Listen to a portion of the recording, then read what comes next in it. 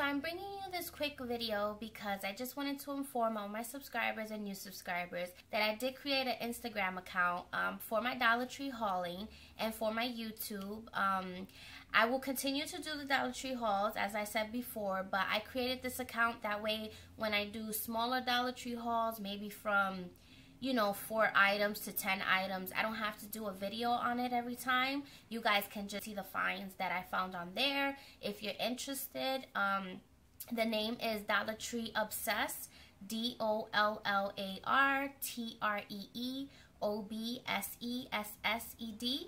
I will link it down below just in case, but yeah, if you guys are interested in following me, you're more than welcome to. It's public. You guys can leave me any comments, any questions you have, you can DM me. I will definitely be active on there all the time, so you're more than welcome to comment anytime. And I find this is just going to be a better way for us to communicate with each other.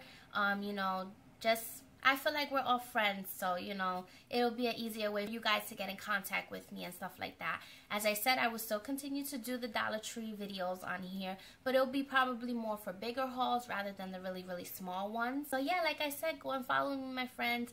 I just wanted to do this quick video for you guys, so thank you again. Love you, beauties.